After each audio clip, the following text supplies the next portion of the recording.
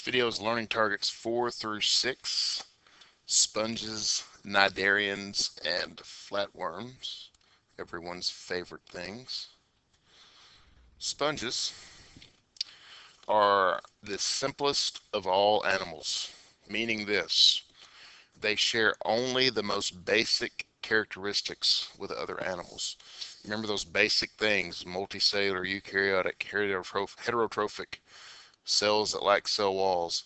These are the most basic characteristics of animals, and sponges share only those things with other animals. Very, very simple organisms. They are aquatic, and they require water to carry out many of their basic functions. So here's kind of how this works. There are these specialized cells in sponges. Wouldn't really call them tissues per se. So they don't really have a tissue structure, say like like we do, or like even jellyfish. They kind of have simple tissues. These sponges just have these specialized cells, and what they do is they pump water throughout their bodies. Now, how does that work? Well, they basically bring in water from the outside. You can kind of see it here. Water coming from the outside, being pumped into the sponge from the outside and out the top of the sponge. And so this creates this circulation that's going throughout the sponge, the entire organism.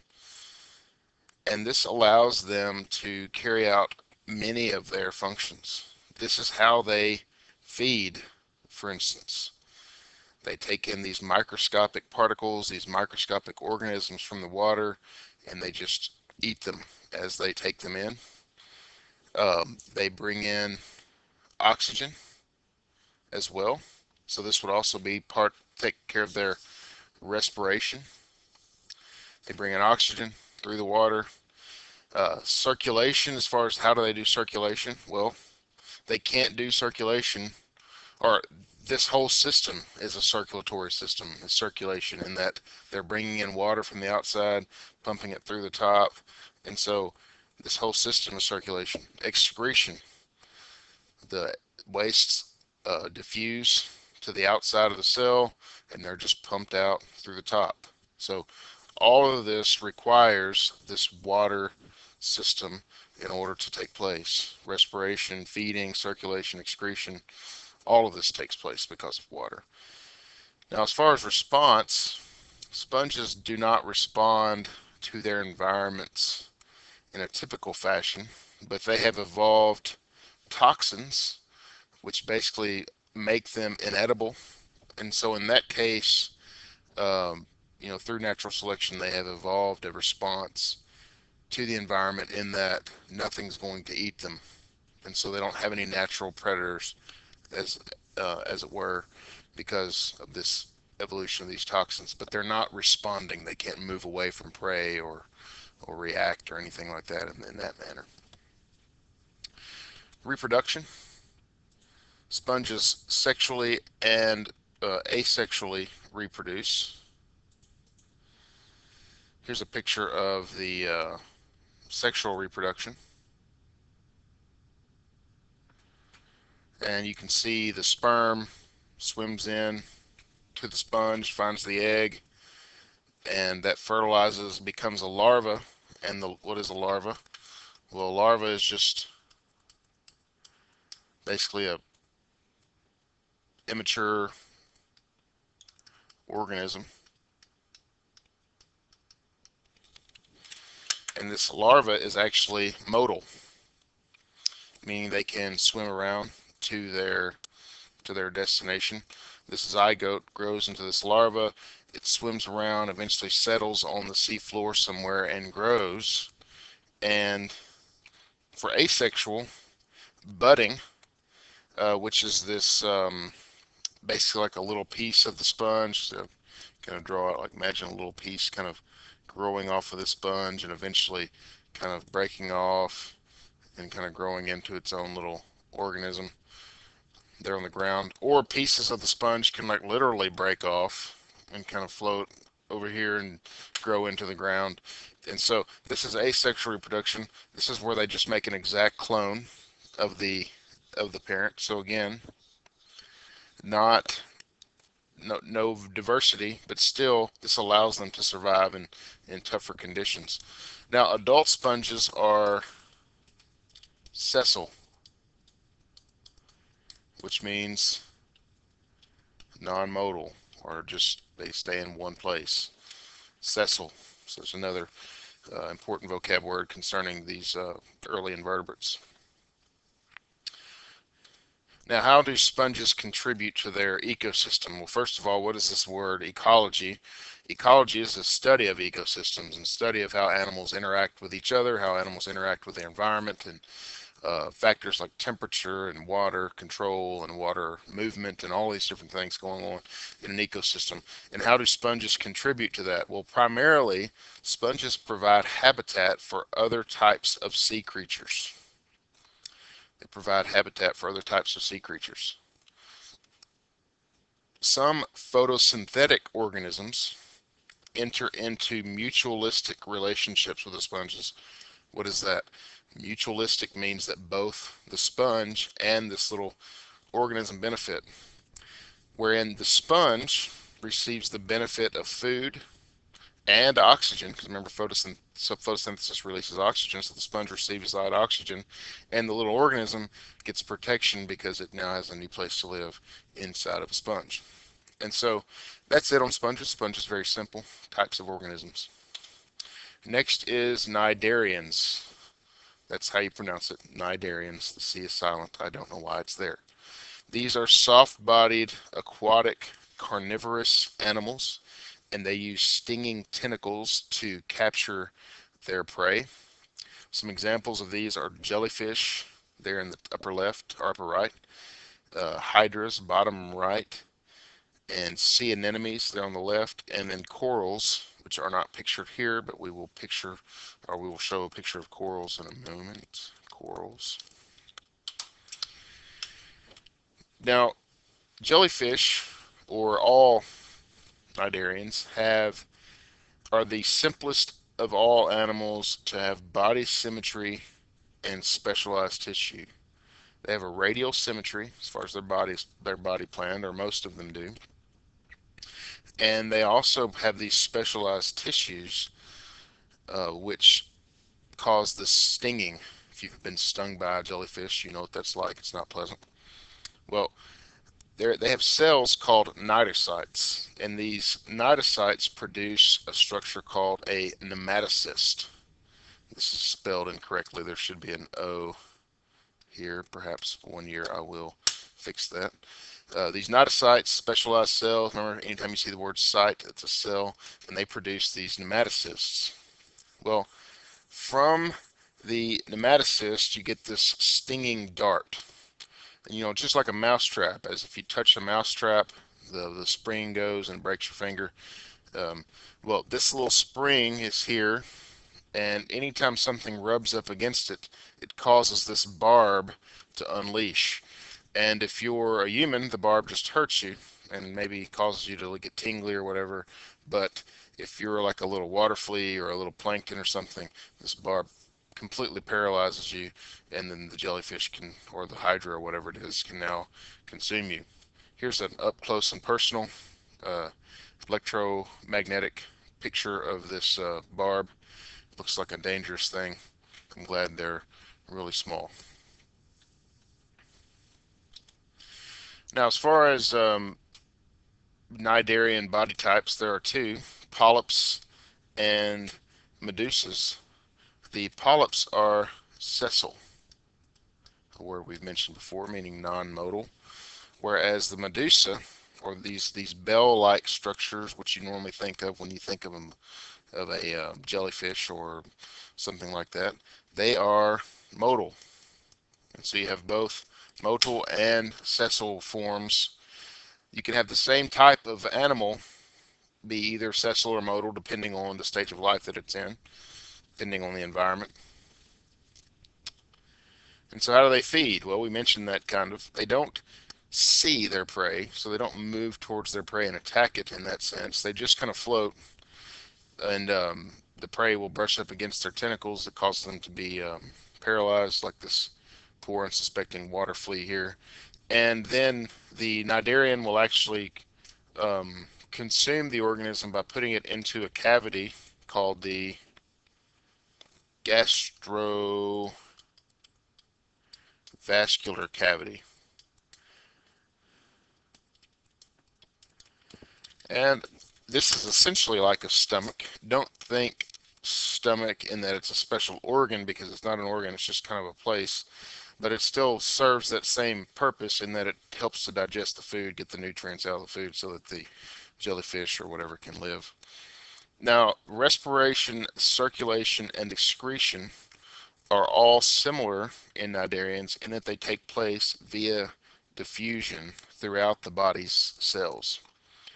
And so these animals are small, uh, and they are generally unspecialized, and so it doesn't take a lot to move materials in and out of the body, and so this is done with diffusion. And considering they're aquatic, this is an easier thing to do if they, as opposed to them being land animals. Now they do have, before we talk about movement, they do have sensory organs that detect gravity and light. So they react to their environment by changing direction based on stimulus, or by stinging prey based on touch. And so they can move towards the light, or they can move towards the top of the water as opposed to like the sand in the bottom, in order to find prey. But they're not looking around for prey, they're just going to where it most likely is the top and near the light. And so, and then they respond to kill the little organisms and eat them, but they don't, again, they don't like flash out a tentacle and sting them. So when you get stung by a jellyfish, it's because you got stung by it. It didn't like sting you on purpose as some malicious animal or something like that. Now, movements, how do they move? They're able to move. The medusa part of a cnidarian is able to move by propelling itself, kind of bringing in water into its body and then pushing that water out in kind of this wave motion, which allows them to move. But then some cnidarians, the polyp stages, are sessile, and so they do not move. Now here's their reproductive cycle. Don't go crazy and start drawing all this. There's not a whole lot here I want you to know, other than that they can reproduce asexually and sexually. The asexual reproduction is through budding, and here you see on the left, well, apparently I just saved this. Here on the left you have this polyp, or this polyp stage. Looks like a plant, but it's not, because you have all these different budding that's going on. So you have these different organisms that are being budding off here, a feeding polyp, and development of new polyps here on the bottom, and then the medusas can actually come off of this polyp and kind of swim away. And there's also sexual reproduction, whereas a male and female uh, jellyfish can produce sperm or egg, and they have what's called external fertilization, in that they release their gametes directly into the water. They combine together, form a zygote, and you literally have like little eggs kind of floating in the water. If you've ever been in the ocean that's full of jellyfish eggs, it kind of resembles ice, except for it's decidedly not ice. It is not. It's jellyfish eggs. So how do they contribute to their environment? Well, the main thing that we're going to discuss here is what we left off earlier, were the corals. Now the corals form these polyp stages, and they basically kind of hoard together, and as they die, they harden, and they form these giant structures called coral reefs. And coral reefs are basically like the rainforest of the sea, because there's such a richness and diversity of different kinds of species.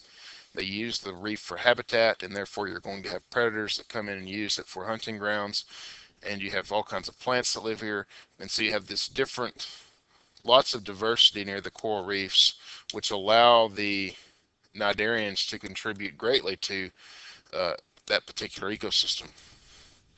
Now coral reefs are struggling because of man-made systems and man interruption of the corals, and also things like global warming as well are destroying the corals worldwide. So that brings us to flatworms. Flatworms are soft, flattened worms with tissues and internal organs. They actually have three tissue layers, which we'll get to briefly. They have bilateral symmetry, which is kind of a new thing, and cephalization, so the formation of a head. Flatworms are called acoelomates. Remember we mentioned a coelom in the last video. A coelom is just a body cavity. The spelling struggle. Body cavity. Now, an acoelomate, remember anytime you put the A at the beginning of something, it cancels it out. So these are organisms that do not have this coelom. But they do have three tissue types. And so let's zoom in to examine the tissue types here. There's the endoderm, the mesoderm, and the ectoderm. Now the endoderm, endo means inside, so this is the inside-most layer. The endoderm is what's going to make up the digestive tract, whether it's a flatworm or a elephant. The endoderm forms the digestive tract. The mesoderm is where you're going to find muscle tissue, bone tissue. You won't find bones in these worms, but as we continue to talk, we're going to find these kinds of structures. But these worms do have rudimentary muscle cells, and so this is the mesoderm. And then the outer, and meso means middle, that's helpful. And the outer covering is the ectoderm. This is like the skin, the body covering. And so there you have the three tissue layers, and those three tissue layers are going to stick with us as we talk about the rest of the animals. Now, how do they feed? Well, they feed by what's called an external pharynx. External, easy word to spell. Pharynx, not so much. Kind of a weird looking word.